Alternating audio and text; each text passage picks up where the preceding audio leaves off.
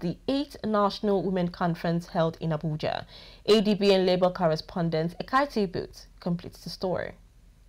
Ssanu National Women Coordinator Comrade Agnes Adanna Nti emphasized the timeliness of the conference, highlighting the need for women to take a more active role in union activities. She noted that the global focus on increasing women's participation in both politics and unionism makes the discussion crucial.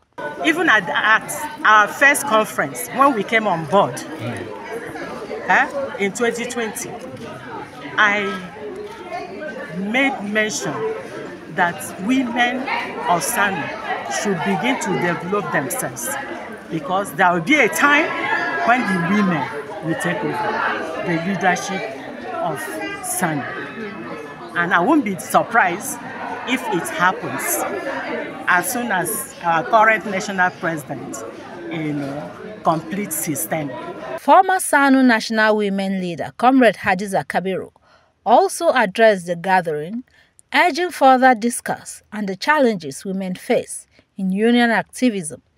She pointed out that awareness of the barriers preventing women from mainstreaming into union activities is essential for progress.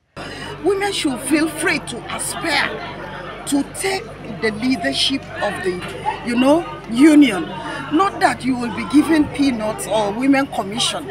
I don't think, for me, left to me, there wouldn't have been even the women commission. Come out is the resources you have up here. Your enthusiasm to serve selflessly, because in union we are not political. It's service to humanity. So, and women generally, we are caring. And I want to believe that once the women, began to aspire to the top leadership position at the branch they become the chairpersons. At the national level, they become the president. At least it will give women some kind of level of acceptability. The conference themed Mainstreaming Women into Union Activism attracted Ssanu women from across the country, signaling a significant step towards greater gender inclusion in union affairs. Ekaette Ibuot, ADBN.